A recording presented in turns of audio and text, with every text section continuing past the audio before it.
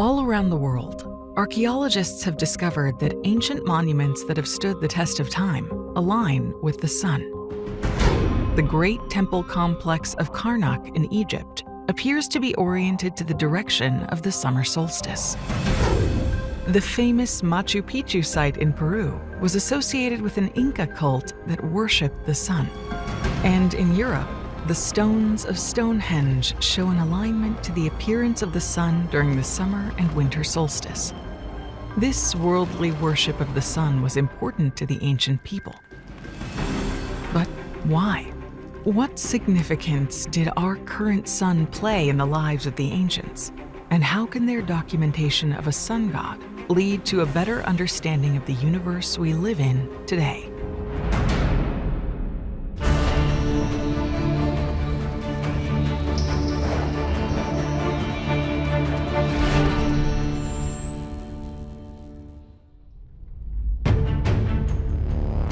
In 2008, NASA launched its Interstellar Boundary Explorer, or IBEX. This satellite uses energetic neutral atoms to image the interaction region between the solar system and interstellar space. Shortly after its launch, it detected something scientists had never seen before. A thin slice or ribbon of energy and particles were discovered in the heliosphere. This new finding overturned 40 years of theory and provided insight into the fundamental structure of the heliosphere.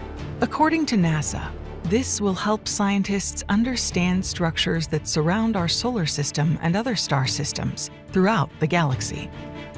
According to Wallace Thornhill, this is proof of the electric universe theory.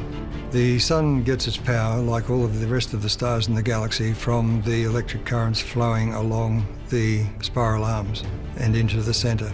It's part of Alfvén's circuit, and as such, it collects electrical energy from one of these Birkeland current filaments, which must surround the solar system. The evidence for this has been found recently with the IBEX mission, which found there's a ring of bright spots out well beyond the heliosphere. So our connection to the galaxy has been discovered, but it's not understood. There was a lot of surprises as a result of that, and I spoke to the fellow who was in charge of the experiment, and he said that when it was discovered, there were a lot of theories about what would be found, and there were predictions. None of the predictions proved to be correct, and they gave up predicting at some point as the results came back in. The puzzle is that there are these bright spots in a ring around the solar system, and this is where the sun's circuit, remember the solar wind is a current sheet and it flows outwards in all directions. Where it hits the filaments going past the sun, it's like searchlight beams through a cloud. Where they hit the cloud, they light up. And so this is what they've discovered. And they were amazed because these bright spots move and change with time. This is totally inexplicable in any standard thinking and remains a mystery. But it is a part of the signature of the electrical connection of the sun to the galaxy. Prior to the IBEX mission, most scientists believed that the global boundaries of our solar system were controlled mainly by the motion of our solar system through the galaxy and the solar wind, which is an extremely fast flow of electrically charged matter that flows out of the sun. The IBEX maps revealed the galactic magnetic field is also a critical part of the sun's interaction with the galaxy. The spacecraft was organised to scan the sky and find out where they were coming from and their energies. So it was a big surprise when this ring, which was aligned with the interstellar external magnetic field, and remember, electric currents follow the magnetic field. So what the IBEX mission and the Cassini spacecraft were detecting were returns from bare hydrogen atom nuclei, the protons, picking up electrons from the current that was surrounding the solar system and then circling around in the magnetic field, and some of them returning back into the solar system so that the spacecraft could detect them. This was confirmation of the electrical circuit of a star, something that Hans Alfvén decades earlier had shown was necessary to explain the solar wind itself. The electrical model of stars has a picture of how the circuit works. And every charged object in plasma surrounds itself with a cell wall that's almost biological in its overtones. That cell wall is what's known as a plasma double layer, or a plasma sheath, and they were identified by the Nobel Prize-winning Irving Langmuir in the early 20th century. The plasma sheath is a place where most of the electric field is to be found. It's only strong within the so-called double layers or plasma sheaths. So I predicted that when the Voyager spacecraft reached the boundary of the solar system, the effects would not be that of just a plain bow wave effect, trying to plough through the interstellar medium. And this was borne out. To begin with, the solar wind seemed to slow to a halt, and that's because there's a reverse field very close to the boundary. And then once passing through that area, there is a voltage drop which is associated with cosmic rays. All of these things were fulfilled by Voyager 1, and Voyager 2, as of this date, is currently experiencing that same boundary in a different direction from the Sun. So all of these things were supportive of the electric universe, but none of them were as powerful as the discovery of this strange ring around the solar system by the IBEX mission. How does this discovery explain how the Sun interacts with the rest of the universe?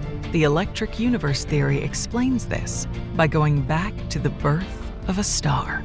In the electric universe, galaxies are an electromagnetic phenomenon, not a gravitational phenomenon. And this is why astronomers have so much difficulty and have to invent dark matter and so on to try and patch up Newton's law of gravity. Once you accept electrical activity and electric circuits in space, as suggested strongly by Hans Alfvén, you realize that we have an entirely different mechanism for forming stars.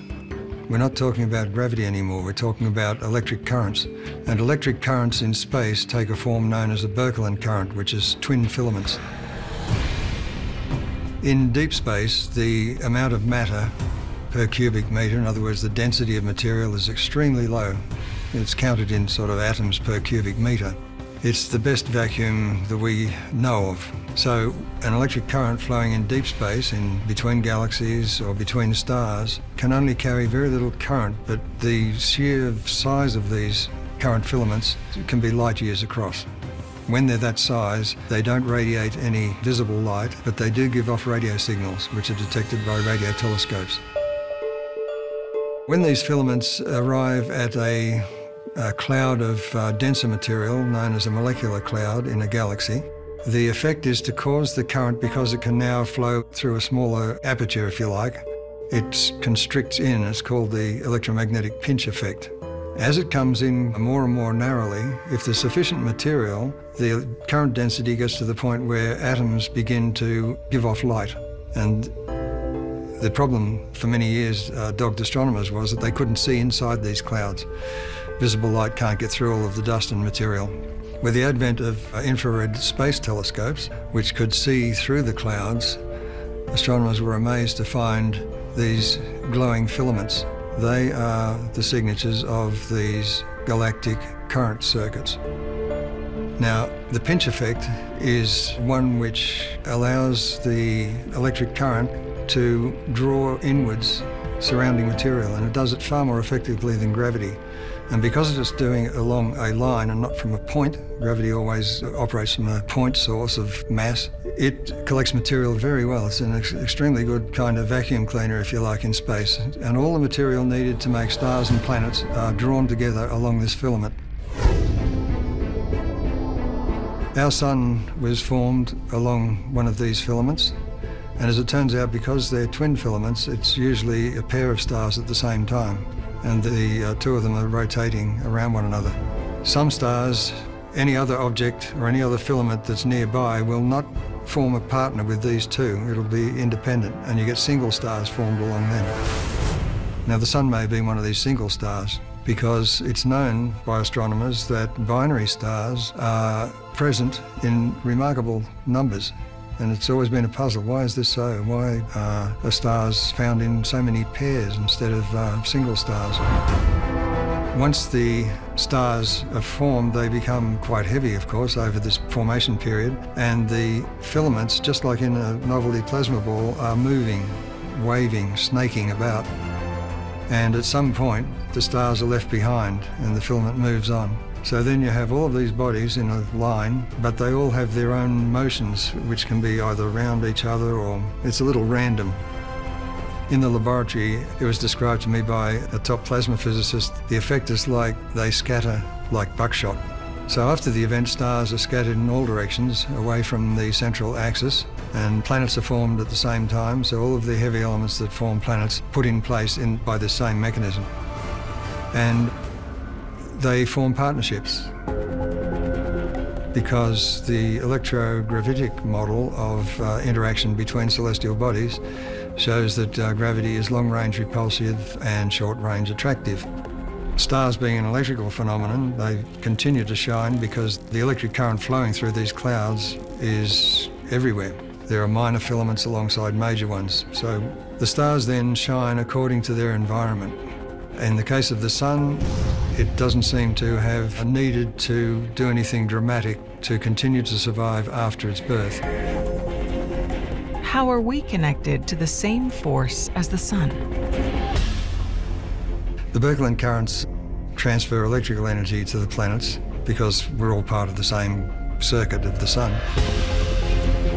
The other form of energy is electromagnetic, which is slow and it's a wave, like a wave in an end of a rope. When you do that, it takes time for the energy to get to the other end, and you detect the fact that the other person is waving it at you. But if the rope is taut, which is the electric force, you give a tug on this and the person at the other end feels it immediately. That's the difference. And the universe is connected by this direct force. This is like we're all connected by invisible strings. This is the answer to the puzzle of quantum entanglement. How can you separate two particles by hundreds of kilometres and you flip one and the other one instantly knows to flip? The system has to be in balance.